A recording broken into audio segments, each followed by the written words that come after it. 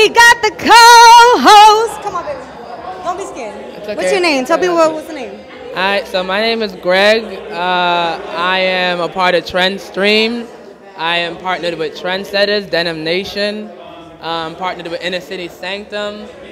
As you can tell, this is what we do all day long. We're all about innovative ways of transforming art into a way more trauma healing aspect, which is why this building is perfect, because it's right next to a hood, right?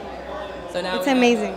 Now we have a way more of a healing factor. There we go. I like that. That's amazing. Listen, shout out. This is the clothing. Like, it's amazing. They're sponsoring this event. They're hosting this event. And here we go. Let us come know out. We can find you. You can find me. You can find the whole squad at Treadstream. That's us on every single platform. It's Treadstream. Except for Facebook, it's iRep Treadstream. You can find Randy at Trendsetter. You can find us at the Denim Nation. This place is Inner City Sanctuary of the Arts. You can find me here.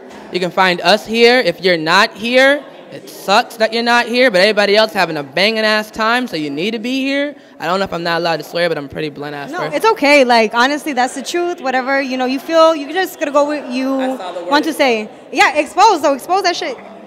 So, yeah, this is what we do. We're all about art in a healing way, about art in a transformative way, art in an innovative way, art with technology, art with fucking traditional art, modern art, contemporary art. We're talking about holistic art, like the Mecca. There we go.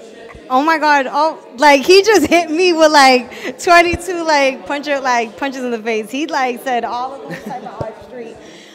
You got to check it out. Right now we at this event. Greg, wait. Oh my God, did I say your name? Oh, I better have I don't want to. Only I want. I'm Greg. Greg, thank you for everything. You know where to find him. He's a part of this event. He's making this event live. This event is live. If you're not here, I'm not sure where you are. You might be drinking a little bit of wine, but that's nothing new. Don't worry. We're going to be throwing events for the rest of the year. This is like a reopening. Welcoming in the spring for the new year. Because who has fucking New Year's in January? That's fucking stupid, right? Check it. You're here, Expozed TV.